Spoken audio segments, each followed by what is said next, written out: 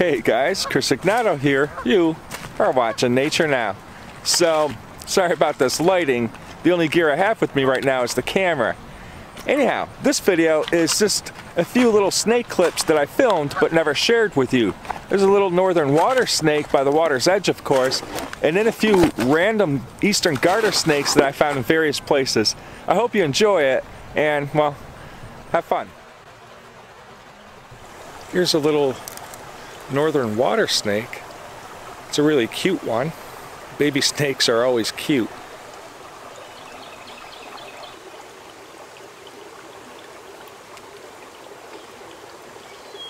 And as you can see, it's not an aggressive snake. Unfortunately, water snakes are always mistaken for moccasins, which are also called cottonmouths.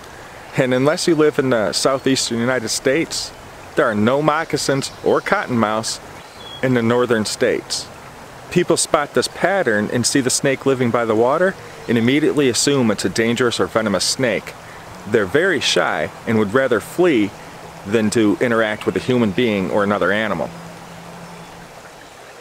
And for that matter, I've got to say, if you do live in the southeastern United States and you actually do run into a moccasin or cottonmouth or any other venomous snake, it's not going to chase you down, it's not going to dart after you to bite you and envenomate you or anything like that. These snakes want to be left alone. There's a reason they have their venom. That's to secure food and to defend themselves. They'd rather you just completely ignore them outright.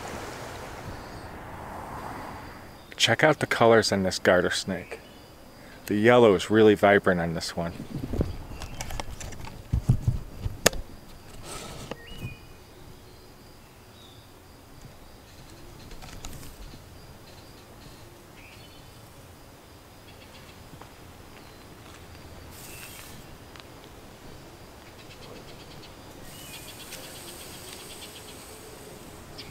It's nice.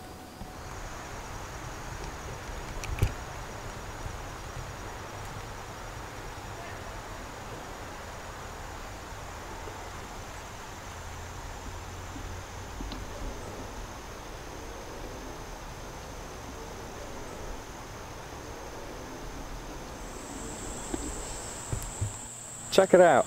So I'm collecting some firewood for my campfire, and underneath one of the pieces of wood was a shedded snake skin. So sure enough, here's the snake that it belonged to.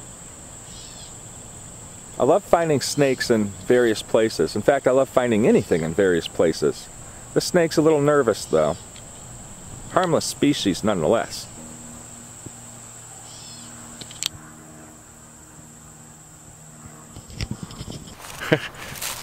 Garter snakes can be really fast when they're scared.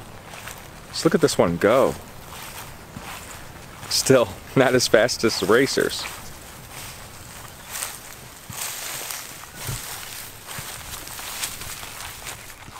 I just found this snake sitting on this insect habitat that we made at work for the insects to overwinter.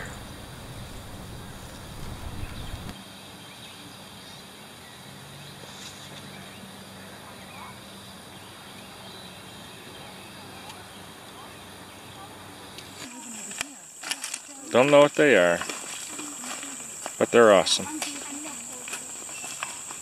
That's some crazy stuff.